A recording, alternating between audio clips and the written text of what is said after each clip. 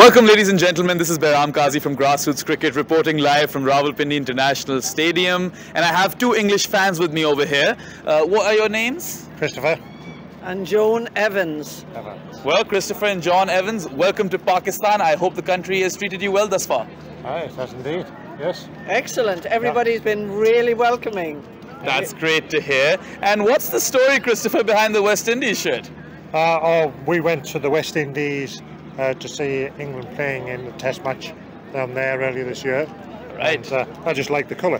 Yeah, we love a bit of maroon. Yeah. So tell me, Christopher and Joan, England have completely, reset the way they play their Test cricket. Their approach is very, very belligerent now. And ever since Ben Stokes and Brendan McCullum have come to the helm, what everyone is coining as Bazball has taken the world by storm and is kind of revolutionizing Test cricket. So what's your take on that?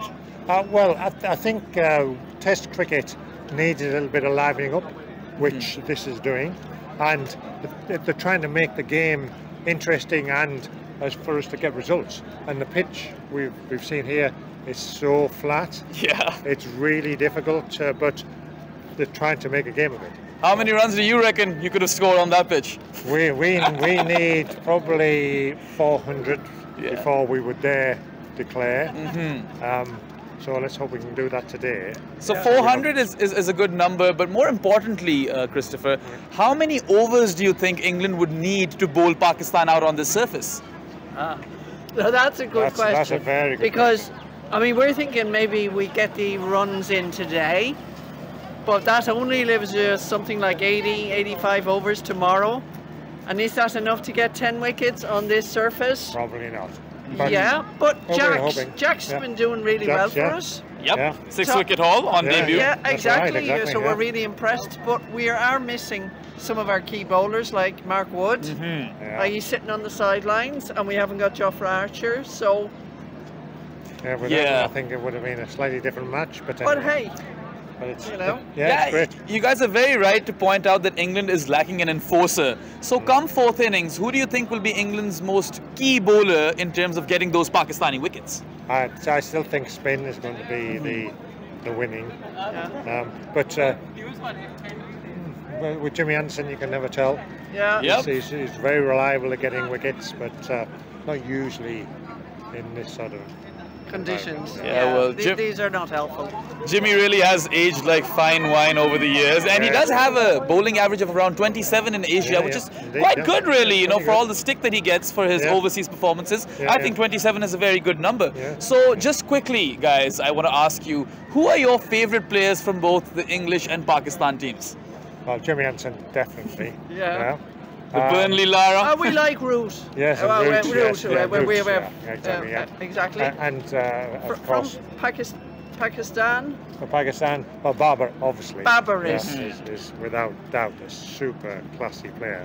So I think that will be where I stop. I mean, Babar and Rizman at the crease yesterday. I mean, that is. That's where the excitement comes. But unfortunately for your side, Rizman didn't.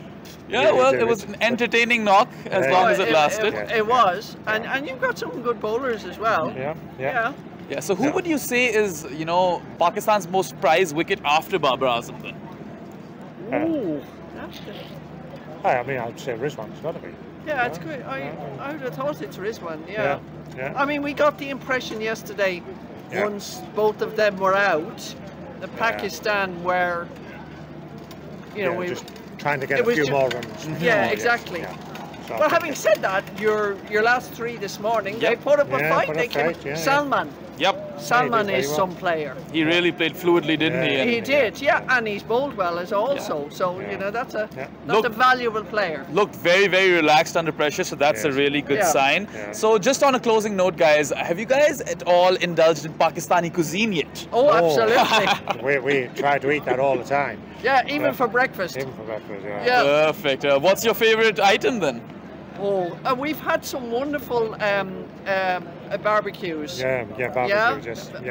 We had a superb meal in Lahore at a place called Haveli. Oh yes. And we were up at Monal in the hills here the That's other a night, must. and that was amazing.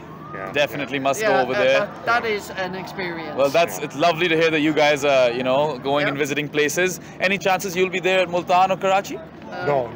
We're only not. here for the one test. But Got it. we're having a wonderful time. Yeah. Well, that's lovely to hear, and we're thrilled to have you guys over here. And you know, Pakistan has been starved for cricket for so long that this really is a spectacle, and it goes a long way. England touring Pakistan for a test series is very, very massive for us as a nation. But thank you so much for your time. No problem at all. Have a wonderful remainder of your trip. Thank you. Well, let's hope for a result. Let's hope for a result and enjoy the test match. Okay, bye. And thank you, viewers, for tuning in for similar content. Stay tuned. Brought to you by Grassroots Cricket.